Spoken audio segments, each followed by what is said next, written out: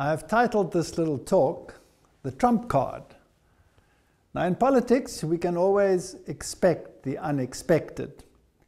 And the world was certainly taken by surprise when Donald Trump won the American presidential election. Now in politics, we are taken by surprise, but in prophecy, we have certainty. And when we look at the prophetic picture of the book of Revelation, then we can see that there is a plan and there is a movement in a particular direction. And even though it looks confusing out there, and sometimes doesn't work according to our expectations, the plan will be fulfilled according to the prophetic picture. In Revelation, we read that the second beast will form an image to the first beast. Now, the first beast was identified by the Protestant world as the papal system, and the second beast was looked at in the Protestant context, and Wesley in his time expected that it would soon appear. And the only one that fulfills all the criteria of the second beast is the United States of America, that would make an image to the first beast. Now the first beast, as we know, was a politico-religious system that dominated world events and world affairs. And so the second system will be the same, where politics and religion will be mingled with each other and will elevate the first beast in the process. Now, that is what the prophetic scenario says. And sometimes when we look at events in history, it seems as though the exact opposite is happening.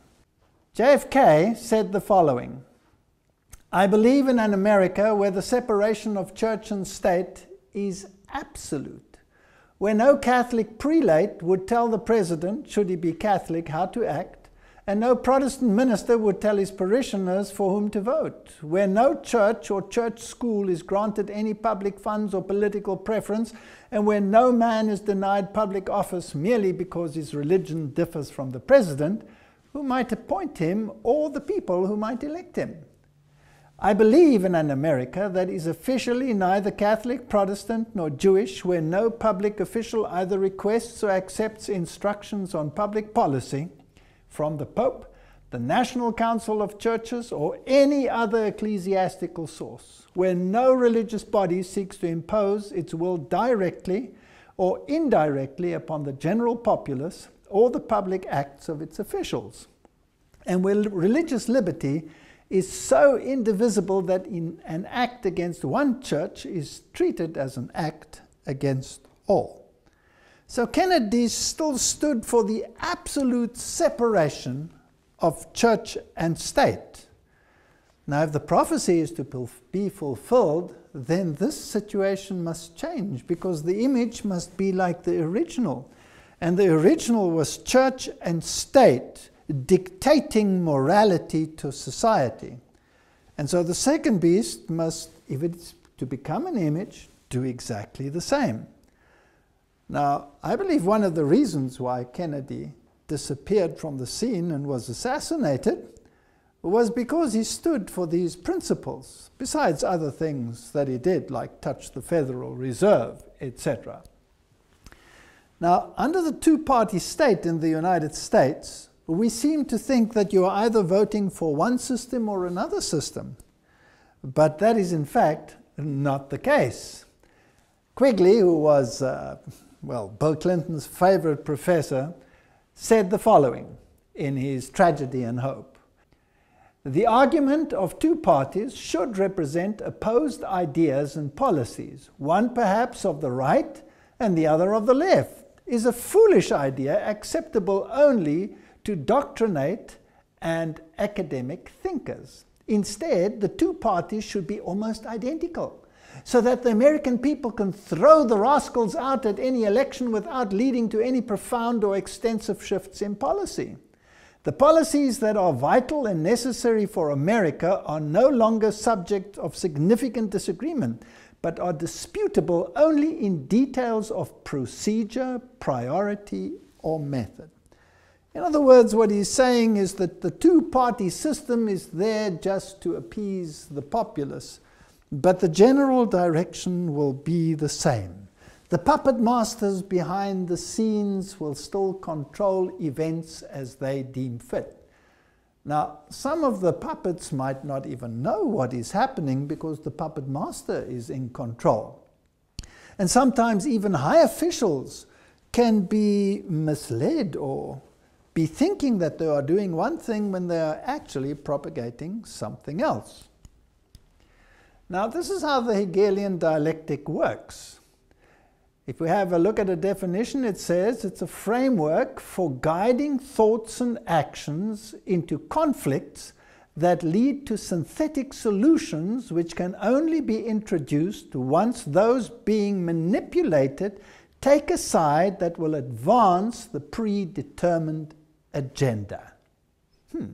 So there's controlled opposition, problem, reaction, solution. Now, this has been used for millennia in the political sphere.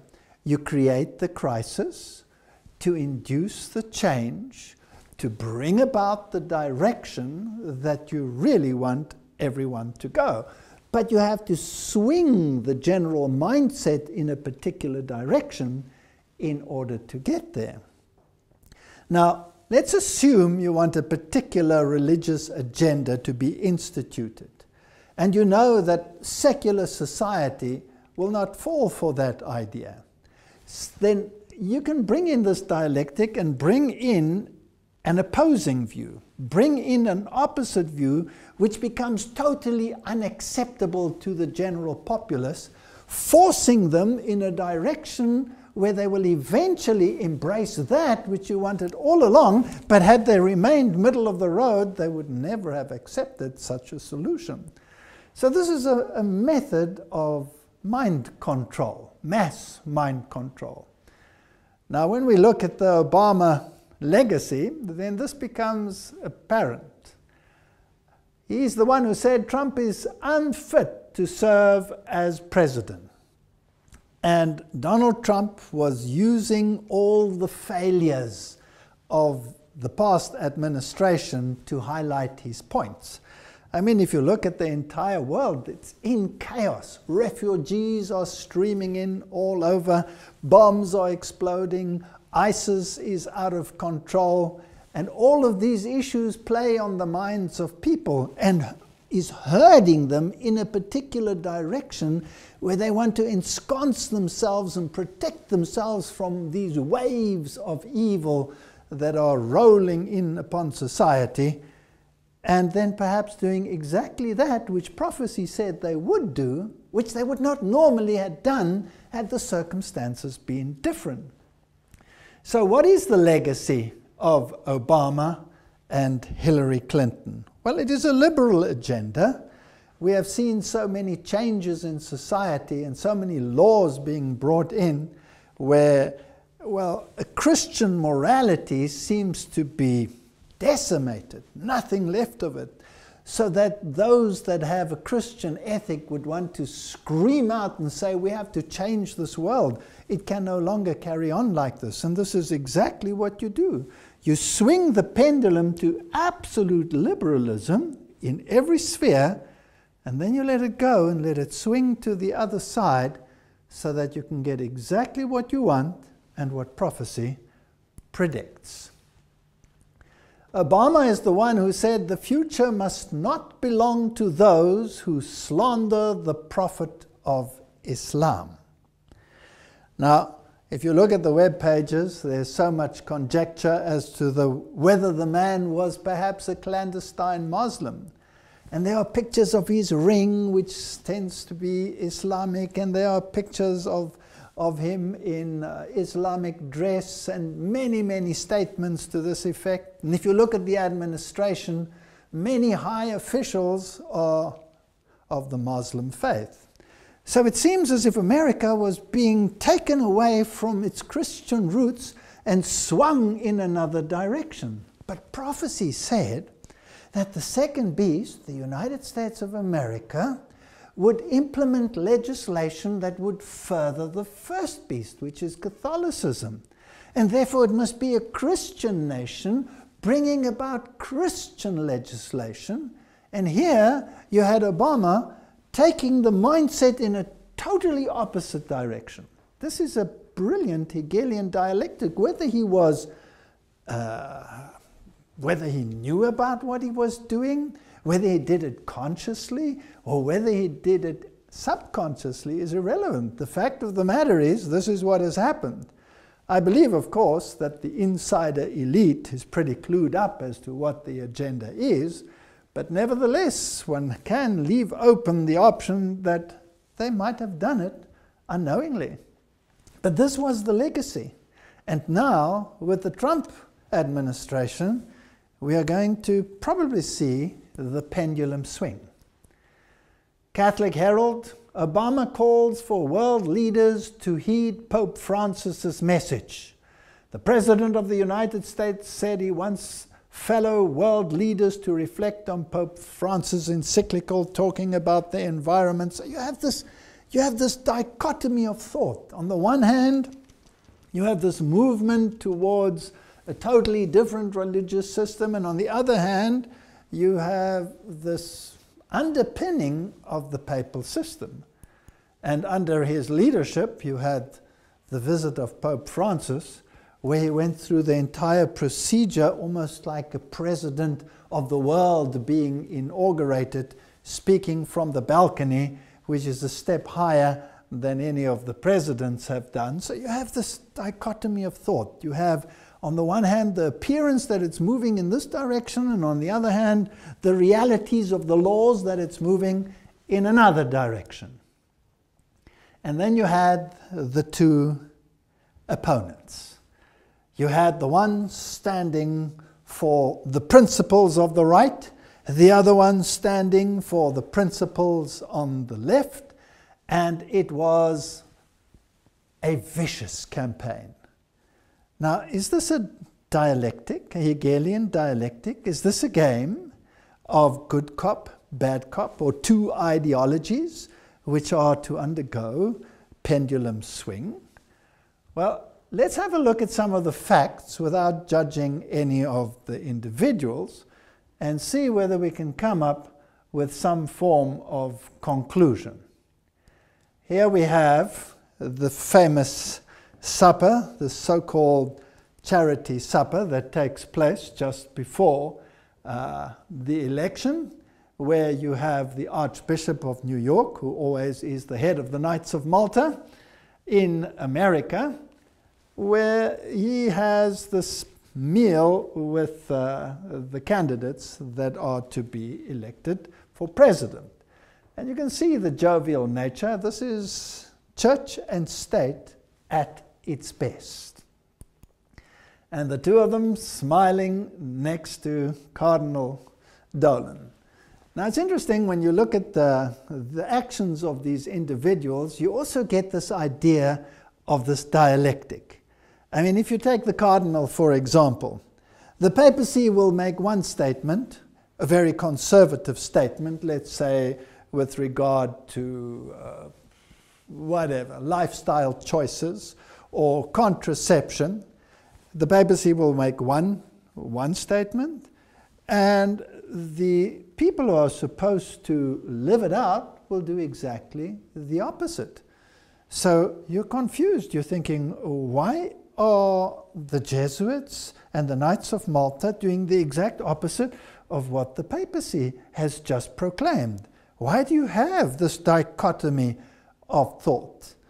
Well, you see, in this thinking, there's this yin-yang aspect. The white aspect and the black aspect, well, they augment each other. The one cannot exist without the other, so they say, in this yin-yang philosophy. So even within the ranks of the church, you have this dichotomy of thought. Now, the two candidates, as we will see, fit the bill in every single aspect. If you go to the web pages and you look at the bloodlines of the American presidents, then it is a known fact that all the presidents that have well, reigned in the United States have all been related. So let's have a look at what the media has to say. If all presidents are related, which of the 2017 candidates will be the next president? As it turns out, both Trump and Hillary Clinton are related to John of Gaunt, a 14th century royal. Gaunt was the first Duke of Lancaster, who was the son of King Edward III, according to MyHeritage. Trump is related through his mother, Mary Ann McLeod, back to his 17th grandfather, John Beaufort, while Clinton is related through her father and the Rodham family back to the 17th great-grandmother, Joan Beaufort. The two candidates are 19th cousins, and so they both have the right bloodlines to continue this lineage. Now, that's another story as to why they should all be related, and it's fascinating that the Bible doesn't speak about the presidents of the world, it speaks about the kings of the world. And it really, over the course of history, hasn't mattered which of the candidates has won, because the candidates have always both been in the same bloodlines.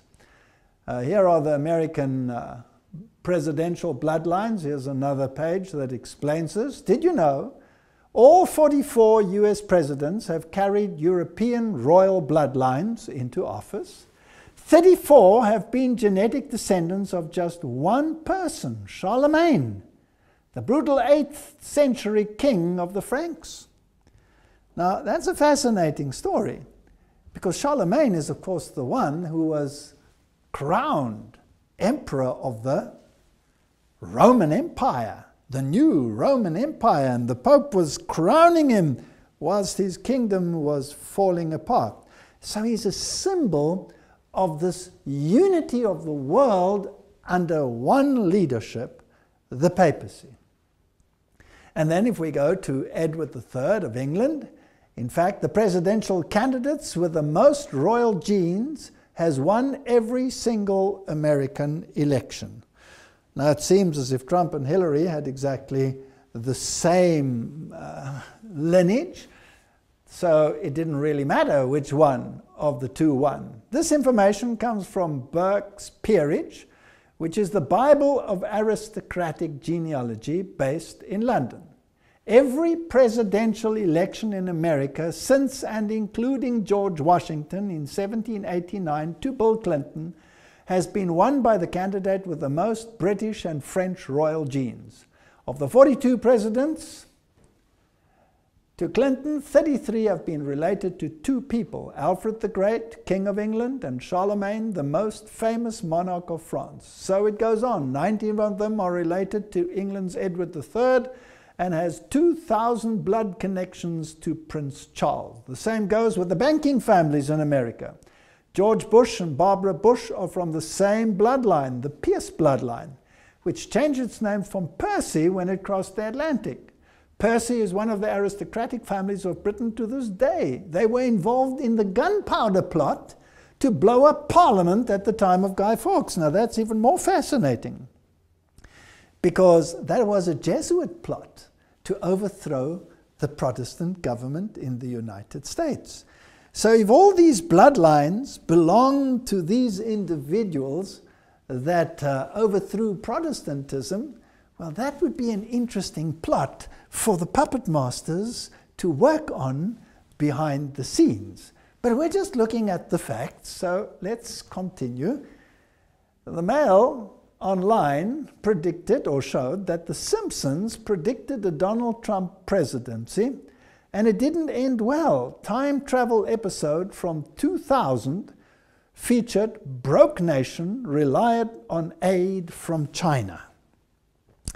Now, as we have seen in some of the previous series that we have made, The Simpsons consist, well, the writers of The Simpsons are all probably insider individuals with more knowledge about what is going to happen in the world than most would deem possible. And as some candidates have said in the past, if something works out the way that it has worked out, it works out that way because it was planned that way. So there is that element, but there is also, of course, an element of of luck maybe involved as well.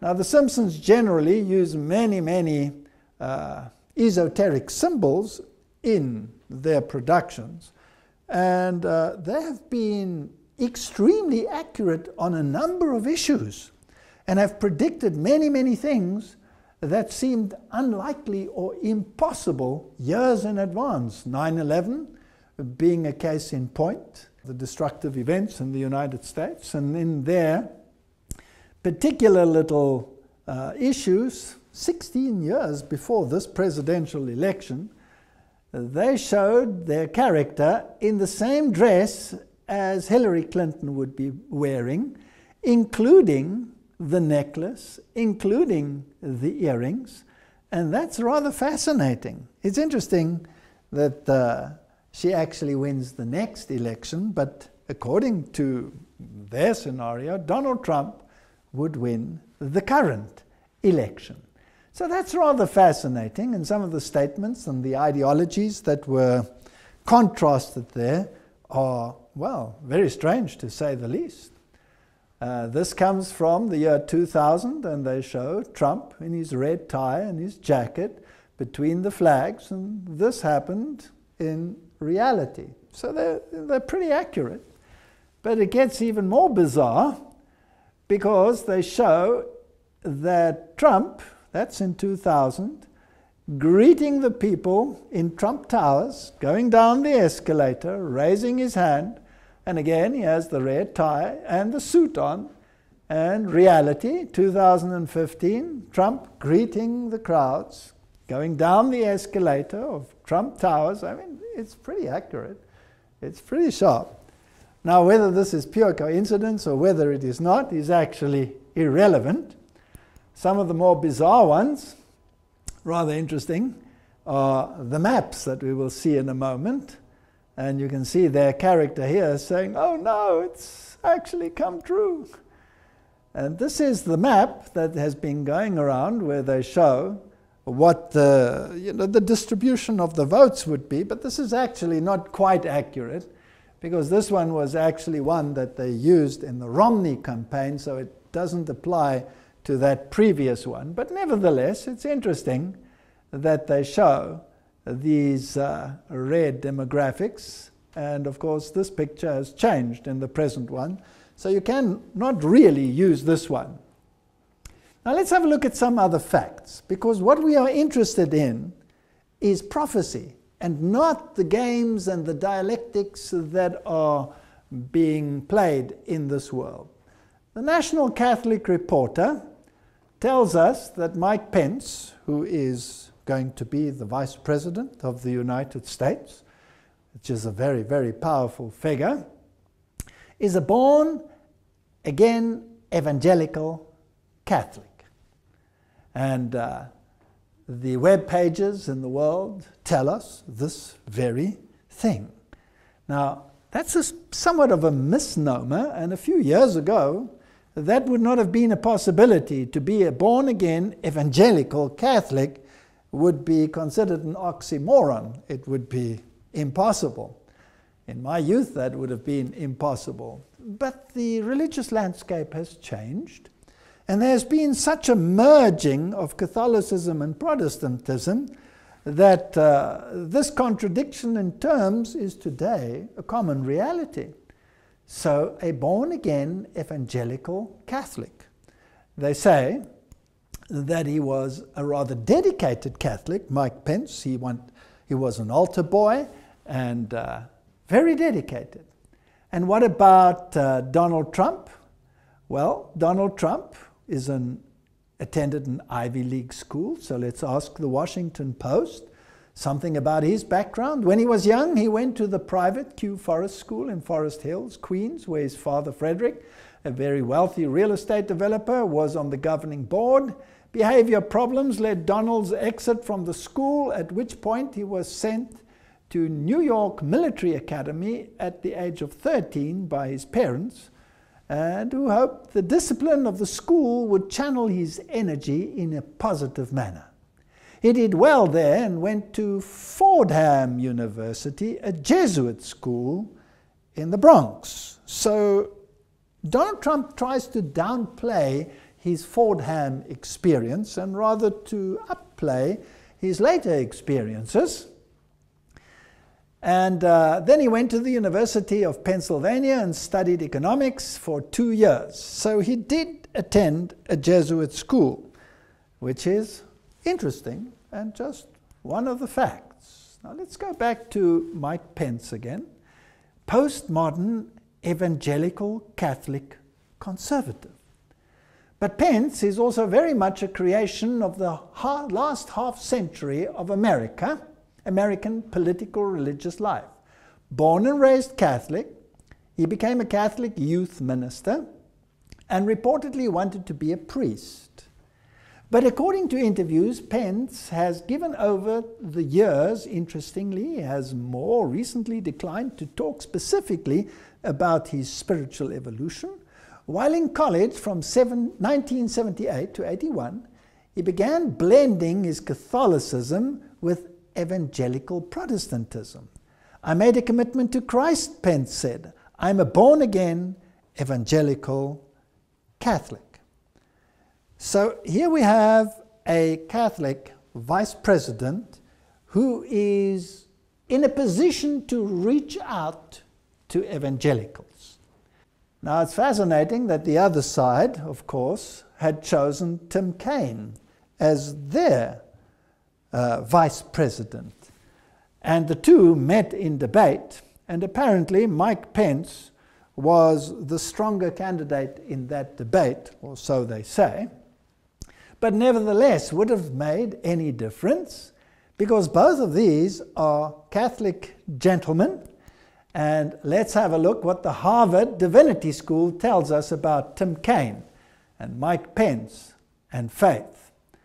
It says that Kaine was educated at a Jesuit high school and has been influenced throughout his life by Jesuits. Often seen as progressive and open-minded in the US, he's also been called a Pope Francis Catholic. What does it mean to be a liberal Catholic reformer? Now, this is rather fascinating. So you have these high-profile Catholics as vice presidents, the one wanting to be a priest and was an altar boy, and the other one, all his training in Jesuit environments. Now it's interesting that the Jesuits themselves say, or Ignatius Loyola said, that if you have to choose sides, then a Jesuit can choose one side and represent it to the point of death, while a fellow Jesuit may choose the opposite side and defend that to the point of death. That is the Hegelian dialectic, and it's fascinating how it works. So it really wouldn't have mattered which one of these two would have become the vice president, and it really wouldn't have mattered which one of these two would have become president. Now, before I even talked about this, I thought that Hillary Clinton would probably fit the modern profile somewhat better, but I also said it doesn't matter which one of them wins. But now on reflection, it becomes rather interesting that it went the way it went.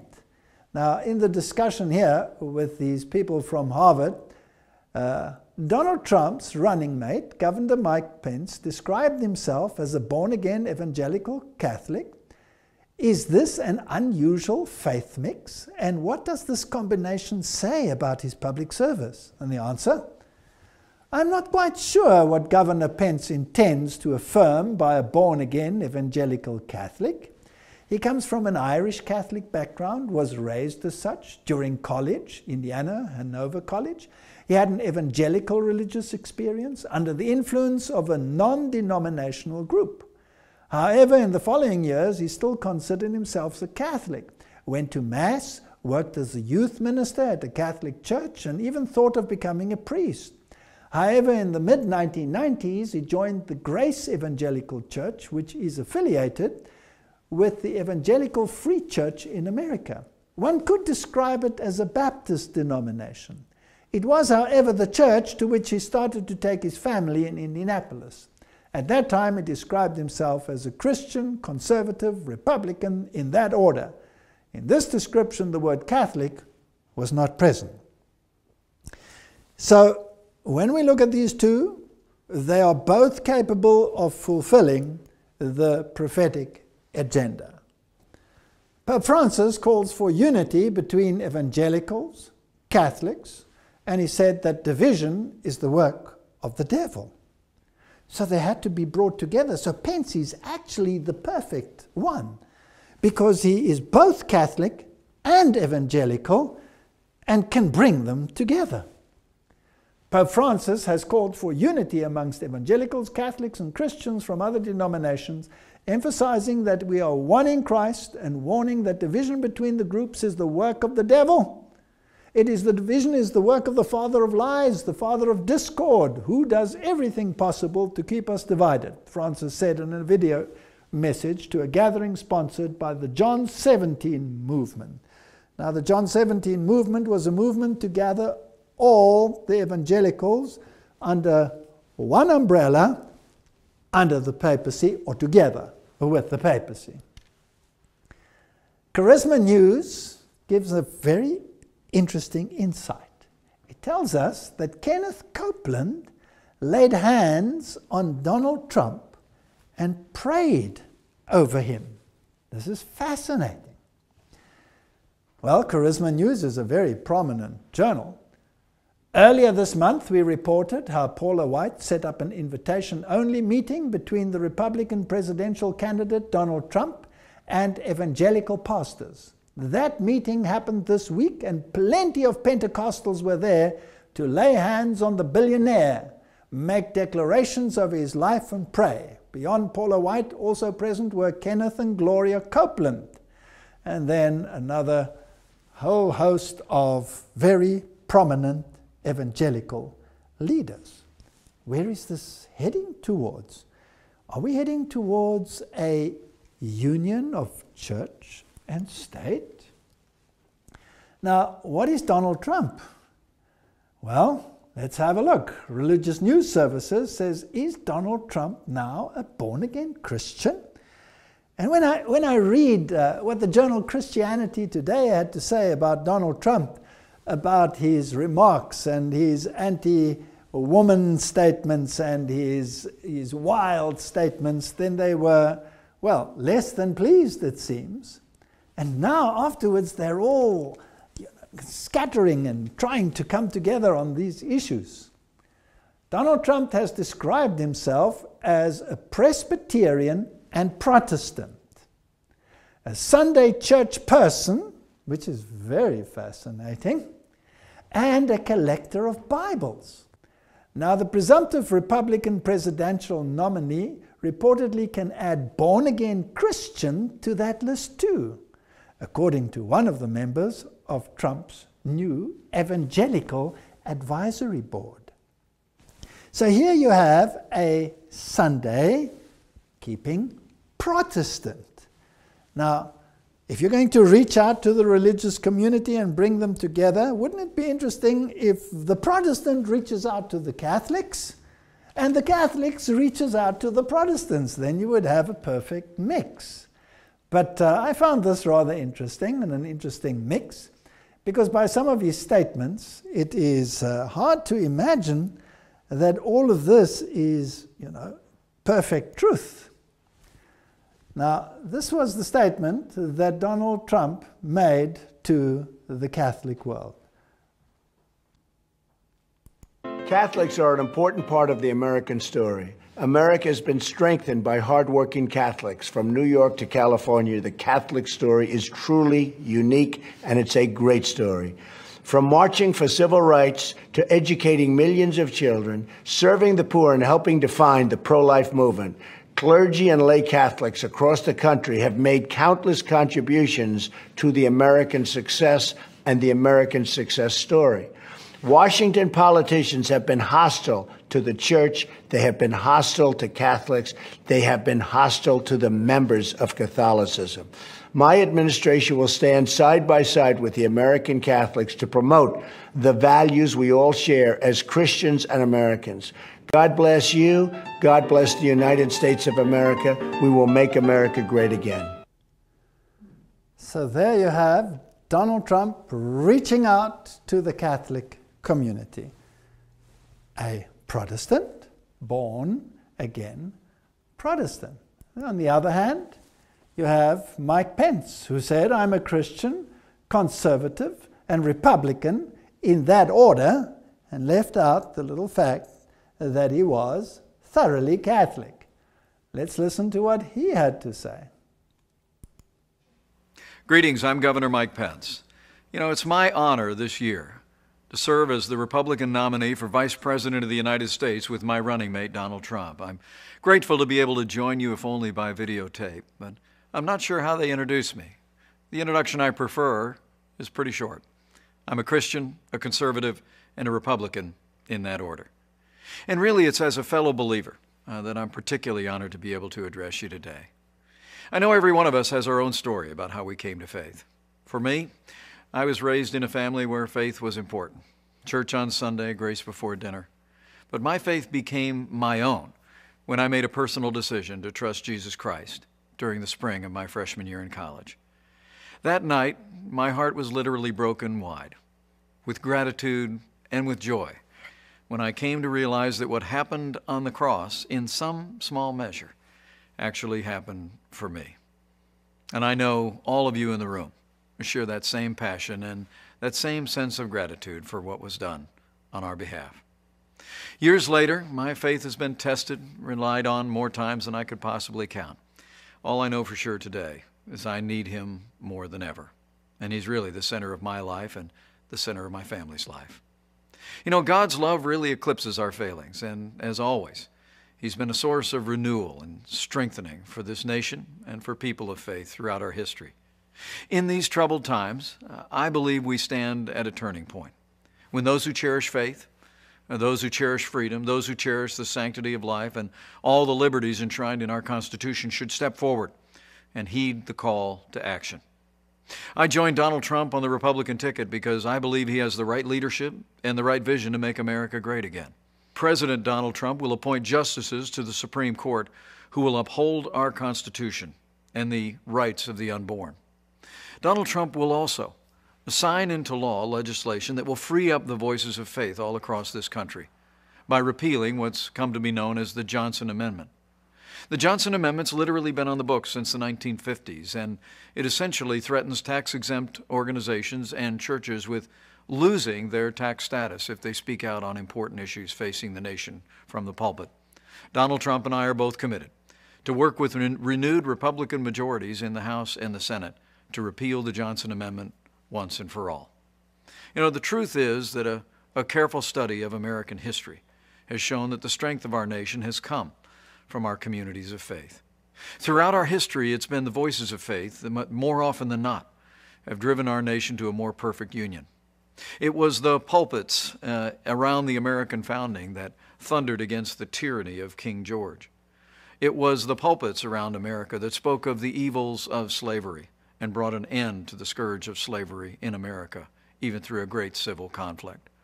And it was voices of faith and communities of faith that transformed our nation through the civil rights movement in our own lifetime, and we're a better nation for it. The choice today for all of us, though, could not be more clear. I've never seen a more dramatic choice in a national election in my lifetime. I truly do believe we're come to a time for choosing. And I think it's a time in the life of our nation when people who cherish life, when people who cherish our liberties, when people who cherish the great traditions that are enshrined in our Constitution should come together and support Donald Trump and our agenda to make America great again. In these troubled times at home and abroad, challenging times for American families, I'd like to encourage you to do one more thing, and that is to bow the head and bend the knee in the days that remain in this election. Pray for our country. But as you do so, please pray as Lincoln said was his prayer. Not so much that God would be on our side, but that we would be, in his words, on God's side. Because I truly do believe in my heart of hearts that what's been true for millennia is still true today. That if his people, who are called by his name, will humble themselves and pray, he'll again do as he's always done throughout the storied history of this nation. He'll hear from heaven, and he'll heal our land. This one nation, under God, indivisible, with liberty and justice for all. Thank you for giving me the opportunity to address you today. May God bless you, your families, this community of faith, your church, and may God continue to bless the United States of America. Would a speech like that make the pendulum swing to the other side? I think it could. Now, what if there was a catch to it that nobody can really see? They can only see the negatives and the legacy of liberalism at the present time and the disasters that go along with it. And here is this hope of the pendulum swinging to the other side and embracing this promise of a healed land and a healed society. But what if it has an arrow embedded in it? A new America. You heard him say that Trump was going to repeal the Johnson Amendment that muzzles pastors. During his acceptance speech, Trump thanked the evangelical community for their support, adding, "You have so much to contribute to our politics, yet our laws prevent you from speaking your minds from your own pulpits. An amendment pushed by Lyndon Johnson many years ago threatens religious institutions with the loss of their tax-exempt status if they openly advocate their political views. I'm going to work very hard to repeal that language and protect free speech for all Americans." Let me take you back to the beginning of this little talk. What did JFK say? I believe in an America where no pope and no Protestant prelate will tell the parishioners how to vote. And here we have a man who is saying that he will rescind the clause that makes it impossible for them to do so.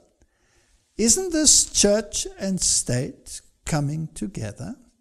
Isn't this the clergy dictating to the parishioners views that will ensconce the values of Christianity? Now, if the values of Christianity were upheld, that would be a marvelous thing. But what if there were certain laws in that package that were actually laws of the first beast, that the Protestant world had identified as Antichrist, and that these laws, when enacted, would negate the law of God?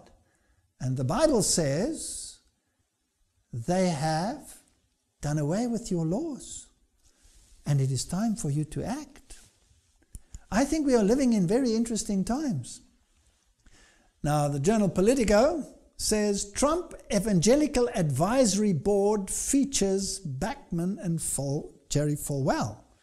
So he has an advisory board that is going to advise him on policy. Now, what did JFK say?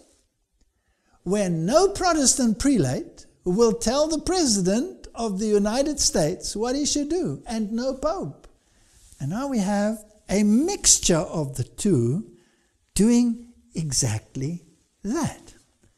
Now, will it favor the first beast, Catholicism? Let's have a look. Well, here is the full list of the board members as shared by the campaign. Now, we won't go through all of them, just highlight one or two of them and see where this leads us. There's Michelle Bachmann, former congresswoman, and there's Bernard, senior pastor and CEO of Christian Cultural Center. There's Mark Burns, Tim Clinton, and then there's Kenneth and Gloria Copeland. Now, these are very interesting people that have made some fascinating statements in the past, which are mind-boggling when you compare them with what the Bible has to say. And you have James Dobson, author, psychologist, and host of My Family Talk. Jerry Falwell, president of Liberty University. You had Ronnie Floyd and Jack Graham and many others. And you have Robert Jeffries and Davis Jeremiah and Richard Land and James MacDonald and Johnny Moore and Robert Morris. This is the full team. James Robinson, founder of Life Outreach International. Tony Suarez, Executive Vice President, National Hispanic Christian Leadership Conference. Jack Strag, Paula White, Tom Winters, Celia Yates. I mean, this is fascinating. And what did Donald Trump say about these people? He said, I have tremendous respect and admiration for this group, and I look forward to continuing to talk about the issues important to evangelicals and all Americans, and the common sense solutions I will implement when I am president. Donald Trump said of his list that included former Congresswoman Michelle Bachmann. Now, let's have a look at just one or two on that list. In 2014, a group of evangelicals was taken to the Vatican by Tony Palmer, who is now deceased, and there they were to embrace each other so that the evangelicals and the Catholics could come together again. It was on that occasion, or just prior to that, where the Pope had sent a message to Kenneth Copeland, and Kenneth Copeland had blessed the Pope while speaking in tongues. And there were many other evangelical leaders there that also embraced the papal message that was sent to them.